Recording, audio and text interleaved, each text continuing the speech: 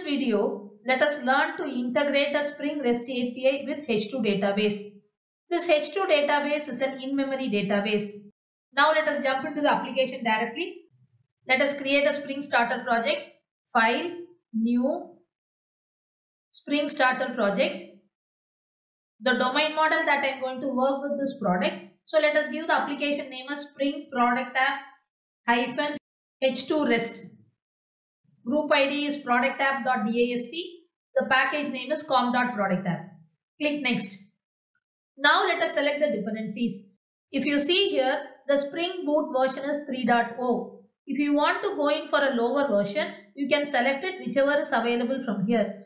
So let me select 2.7.6. If you still want to go in for a lower version, first you create the project, then go to pom.xml and change the version that you want. After that, you need to update the project. Now we are going to work with H2 database. So we can go and search for H2 database. Then we need spring-data-jpa, which I am having here already. Then Spring Web. In case of H2 database, the H2 console will open only in the browser. This H2 database also will be visible only in port number 8080. So we need Spring Web. Also for creating a Spring REST API, we need Spring Web dependency. Click Finish. The application is getting created. The application is ready. Let me add the basic setup that is needed for working with this application. This is the domain model that we are going to work with. The class name is product, which is annotated with @entity. And this product class has got few properties: product name, product ID, price, brand and category. Product ID is annotated with @id annotation. Together with that, I have added generated value and sequence generator. That is, I want to auto generate the ID.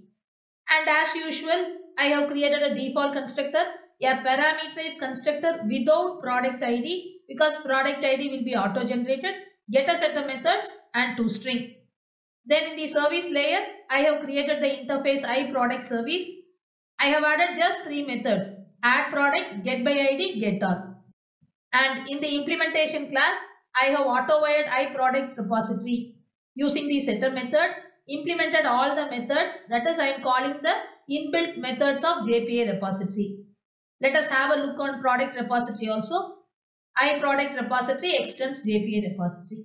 Fine. Together with that, I have also created a custom exception, product not found exception. This exception is extending runtime exception. Okay, fine. So the basic setup is done. Now, the main thing is we are going to work with H2 database. So we have to add the database specific properties and Hibernate specific properties in application.properties file.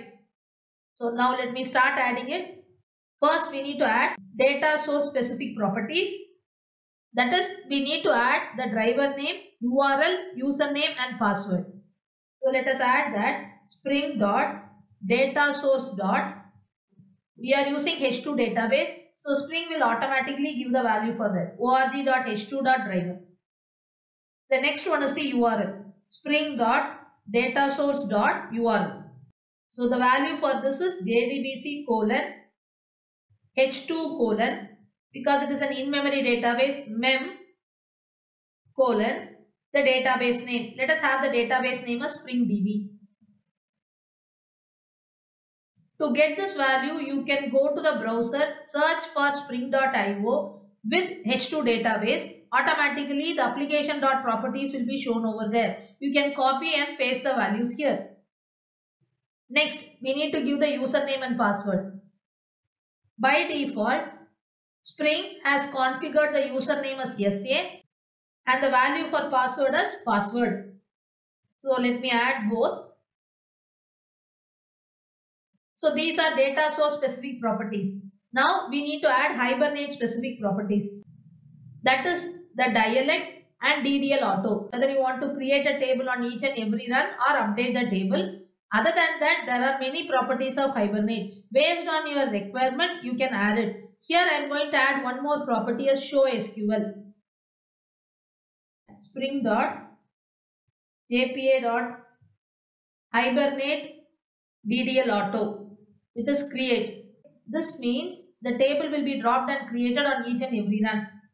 Next is spring.jpa.database platform. The purpose of adding a dialect is to inform Spring about the syntax, structure and the commands used by that particular database. In our case, we are working with H2 database. So let us add the dialect specific to H2. org.hibernate.dialect.h2 dialect. Okay. The next property that I want to add is show SQL. If you want to see the SQL statements that are getting generated while running the application, then you need to add this show SQL property. Spring.jpa.showSQL.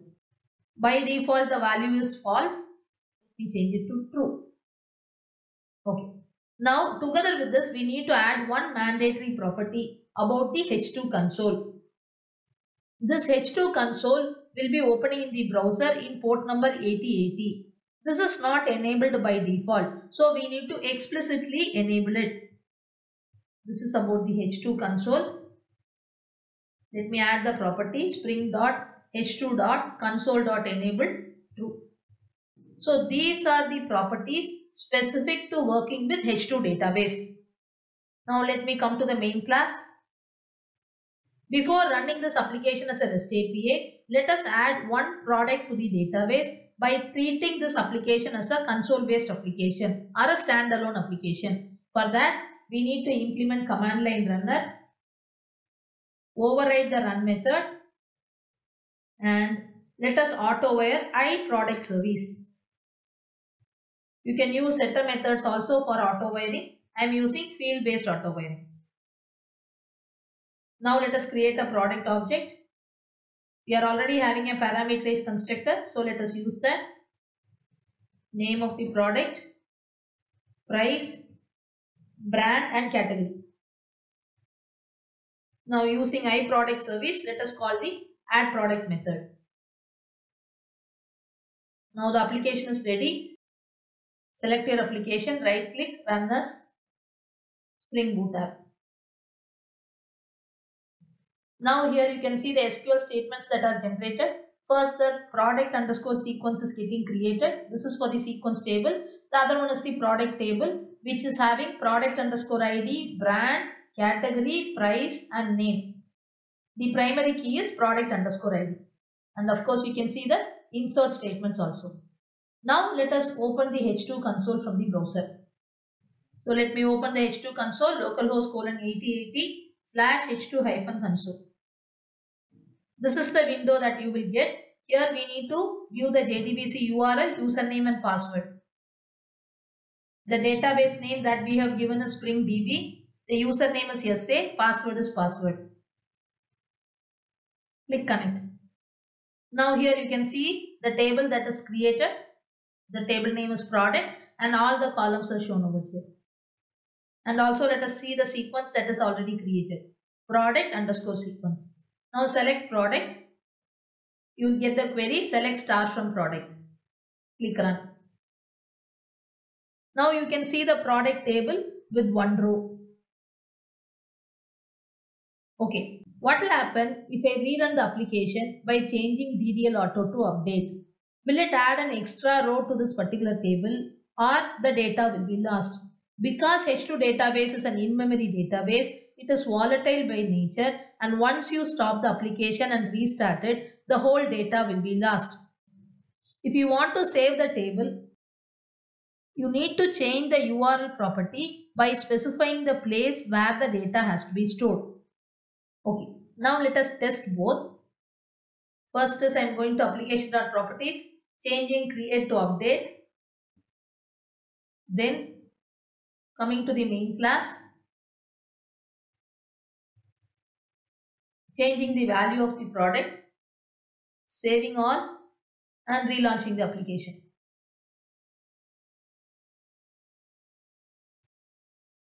Here only you can see the table is getting created again and the sequence also is getting created again.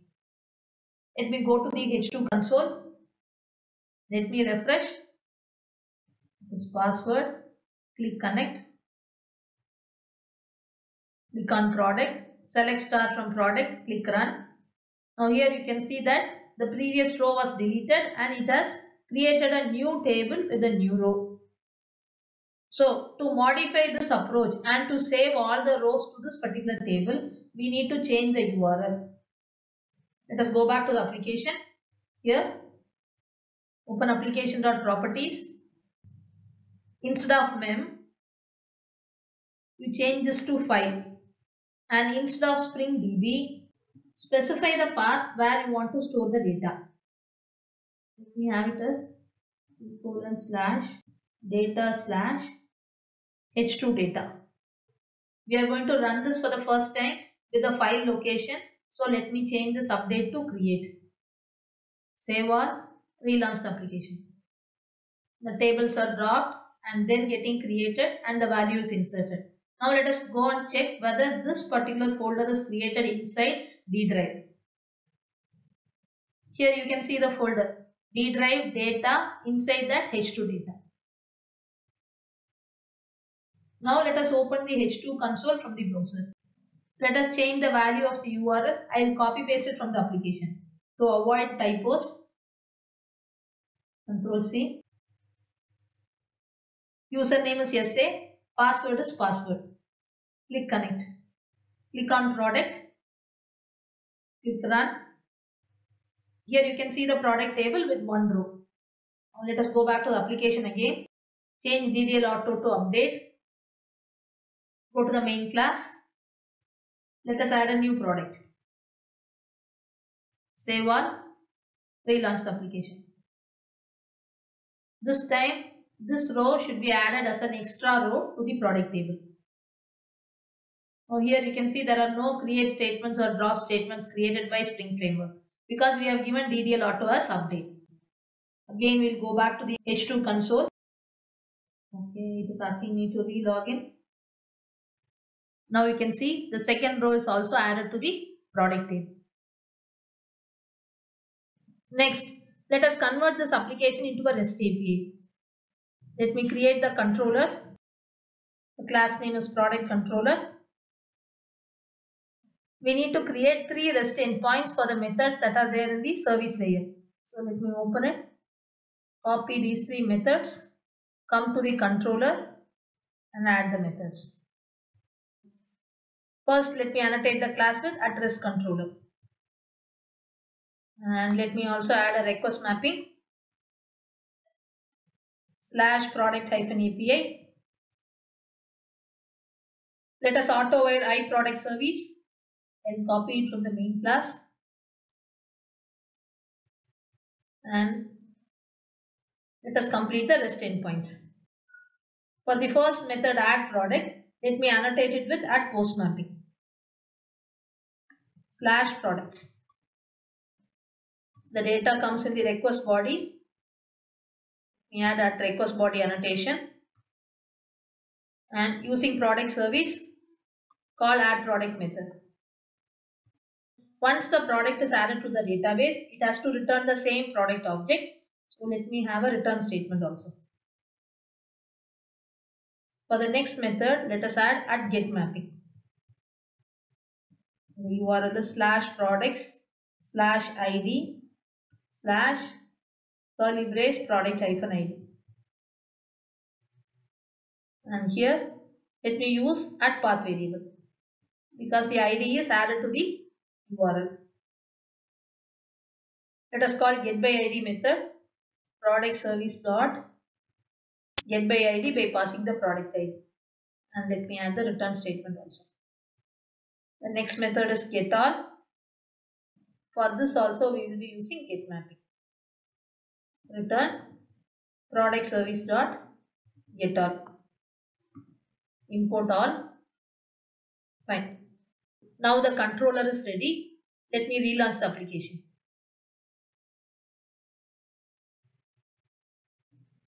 Here you can see there is one more insert statement added. This is because when the application is getting started, it is going to the main class. In the main class, we are also calling add_product method. So this product gets added once again.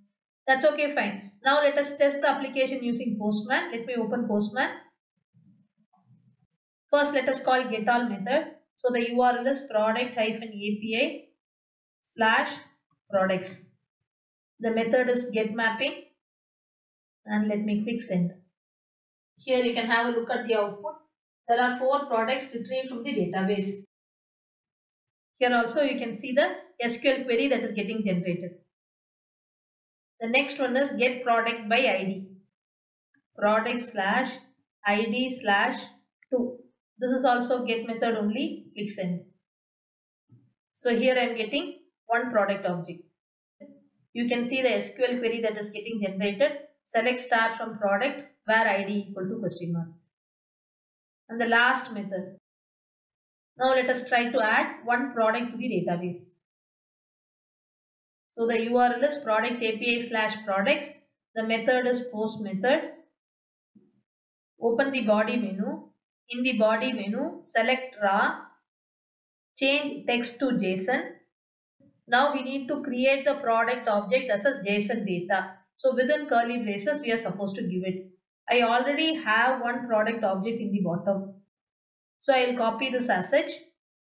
Add it over here. Now let me give a different value. We don't have to specify the product ID because it is getting auto-generated. Let me give the price. Once the product is added to the database table, it has to return the same product object with all the details. Let me click send. Here you can see the response. You are getting the same product object together with the product ID, and also the status is 200 OK. Now let us check this in H2 console also.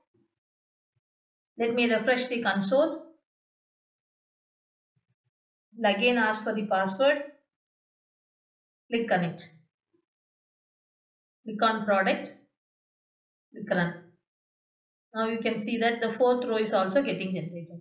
So this is how you can integrate your Spring REST API with H2 database. H2 database is an in-memory database which can be used for simple application for testing purposes. That's all. Thank you.